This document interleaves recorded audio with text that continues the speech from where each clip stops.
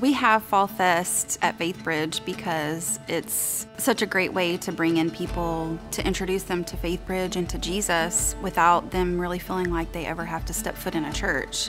They'll come just to have fun, and our hope is that while they're here, they'll in some way see what we're really all about. Fall Fest is fun. I love to see all the kids that we know and love come in their costumes.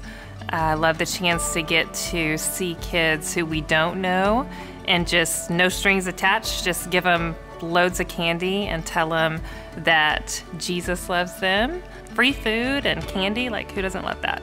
I'm Andy, and this is Kim Rittenhouse. We first started attending about 8 years ago. She was anxious to get involved in the church. I was not.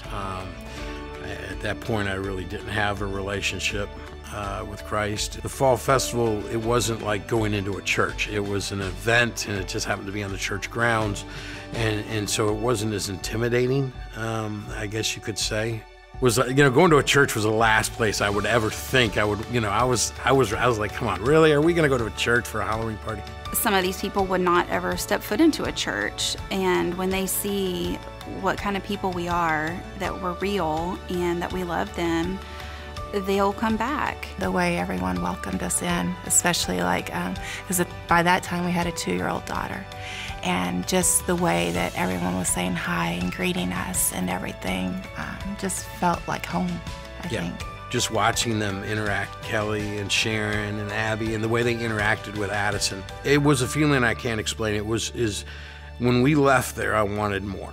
I think, well, for me, the next step was, actually attending every Sunday, and it was, of course, we started in the balcony, and we stayed there for a little while, and then we found ourselves going downstairs and slowly moving towards the front, and I volunteered to do a Sunday helping out in the kids' ministry.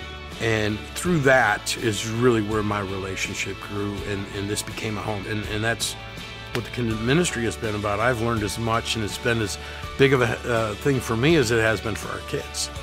There are countless families who have come to Faithbridge to an outreach event and have become regular attenders or members here.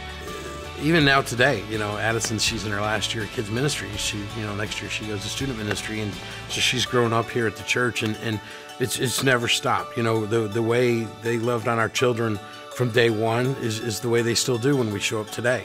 Outreach events are a lot of work, but I think that after it's over and you talk about the ways that you saw God move during that time, it certainly makes all the work up until then worth it. And then if you get to see them come back on Sundays, well, that makes it really worth it. The reason that we're having Fall Fest at the Woodlands this year is because that's a whole new community that we're making lots of efforts to reach. Being out at the Woodlands, I had 6 weeks of being able to go out there and help get that started. And I can see now why having the Fall Festival out there would, reach out to the community there where it has here. Let them have an experience of what Faithbridge is about. It's, just real life, real people, and just getting together. Outreach events just like this are what Faithbridge used way at the very beginning, even when we were meeting at Club, to draw in the community, to let the community know that we're here. And so it's our hope that as we do this near and around our Woodlands campus, it'll be just as effective.